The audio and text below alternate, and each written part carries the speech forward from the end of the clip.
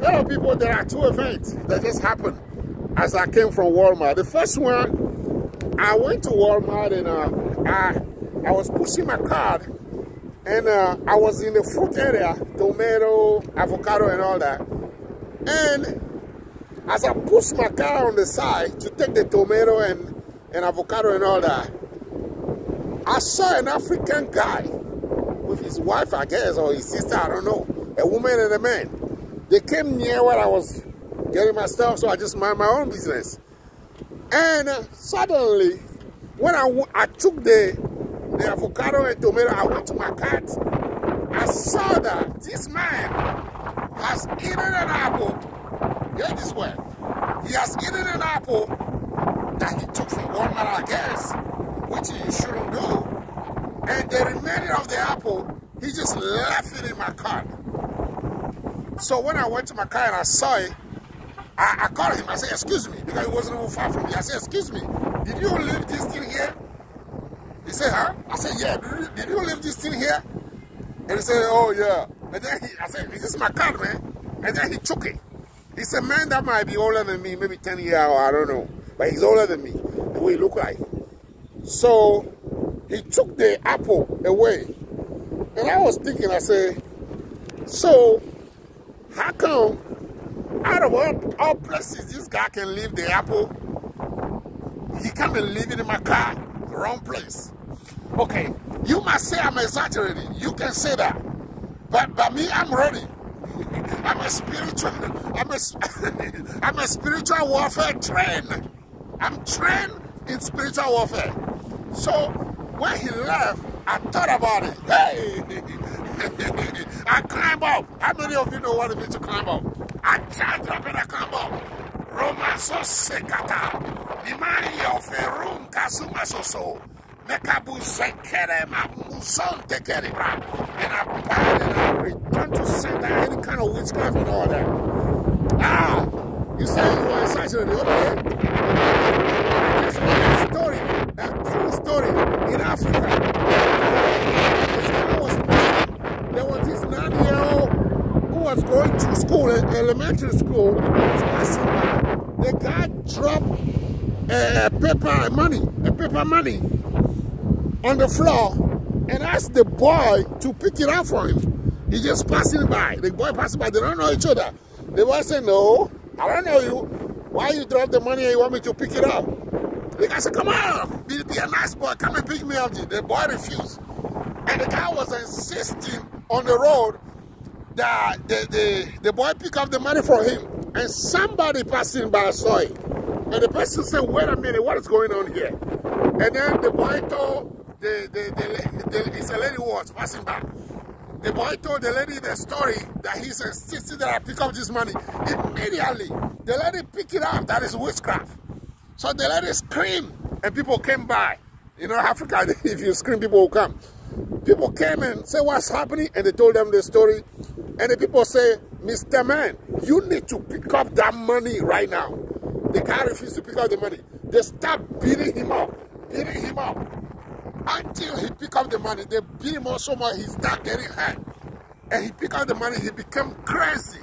He lost his mind. He removed his clothes. Right there. Did you hear what I said? I said right there, the guy became crazy. He lost his mind right there. So he bewitched the money that if the boy had picked it up, the boy would have become some witchcraft thing for him to make money or whatever. So I pray, right? I bind everything or whatever. But as I was praying, I noticed that when I called the man, get this please. You must say I'm exaggerating, but I'm happy to exaggerate. Rather than to be neglectful and catch something bad. So as I was praying in the store, because after he picked up the apple, he left in my car. And on his way, as I was praying in the store, it dawned on me that when I called him to come and pick up the apple, there was this look of surprise on his face. Did you hear what I said? There was this look of surprise, like, how come he's so bold to come and tell me, or how come he even saw me? He didn't just throw it away somewhere or just keep going or whatever. and I analyze it, and I pray more. I plant the money forces more. People, this world is more spiritual than physical. You know that? You have a spirit, you have a soul, and you have a body. That's who you are, like me. I'm those three. But how many is visible? Only one is visible. 1 out of 3 is visible. The other 2 are spiritual. You can see them. So 2/3 of me is spiritual being. Only 1/3 you can see in my body. Hey, you have to be spiritual. That's the first thing. The second event, there is this lady in Walmart. She's an older lady, a seasoned lady, I should say, not negatively. She's an older lady and she's a greeter. So I still wear my mask anytime I go to Walmart, okay? I still wear my mask anytime I go to Walmart. Although I've taken all the 6 COVID-19 vaccines, I've taken all the 6 of them. But anytime I go out, I still wear my mask. Why? Because COVID-19 is not finished. People are catching COVID-19 every single day. Every week, they report that 1,000 people are catching COVID-19 every week in the U.S. 1,000. You say that's not much, but after a month, that's 4,000. After 2 months, that's 8,000. And when do you know you're going to be the one to catch it?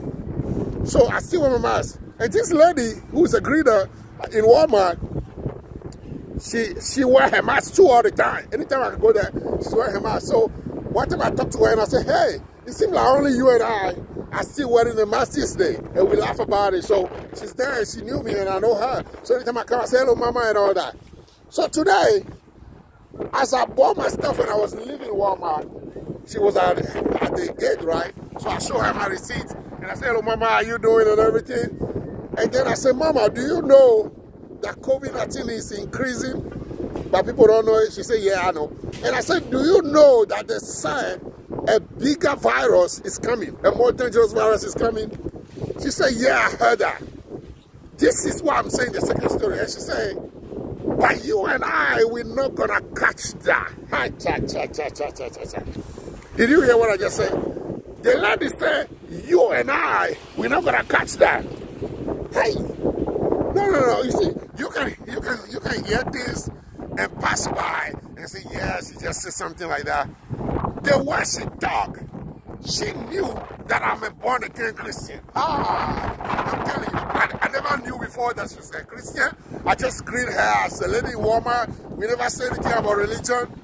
But somehow, when I told her that there is a bigger virus coming, they predicted it, she said, but you and I, we're not going to catch that. Hey, I thought about it for a minute. I said, you can say that maybe because we wear a mask. No, because many people wear masks, but they got COVID before.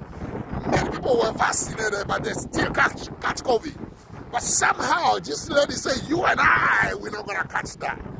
Hey, I fell into the spirit and I said, hey, God, is you talking to me that you will protect me. Whatever the bigger virus will be, whatever the more dangerous virus will be, I'm not going to catch it. And you send somebody out of all places, Walmart. I'm not saying Walmart is a bad place or a negative place. Out of a place I wasn't expecting you to encourage me, you send somebody from there to say, and this person, I've never discussed religion or anything with that person. Hey, people, I thank God for what he's doing in my life. You hear that? I thank God for what he's doing in my life. So those 2 elements, the bigger virus is coming. It's predicted scientifically, and it's predicted prophetically too. Scientifically, they say there will be a bigger virus coming. The doctors, scientists have said that. And prophetically, prophets have prophesied that a bigger virus is coming. You hear that? So protect yourself. And the first experience that I mentioned about that African guy, or that guy who put the apple on my card, and it was out of all places he put it in my car. Wrong place. Wrong place. So I pray properly. Maybe you put a card there that if the person touch it, if the person drag it around for a while, the person will catch something, the devil is a liar. Or maybe you think he put it away that I won't even see it until he leave. But the fact that I called him to come and pick it up, and he came and picked it up, the devil is a liar. Mission impossible. People, oh, God is so powerful. Father, in Jesus' name, I magnify your name for what you're doing in my life. For those, some people might not understand it, but I praise you for your grace and power in my life. Continue to alert me.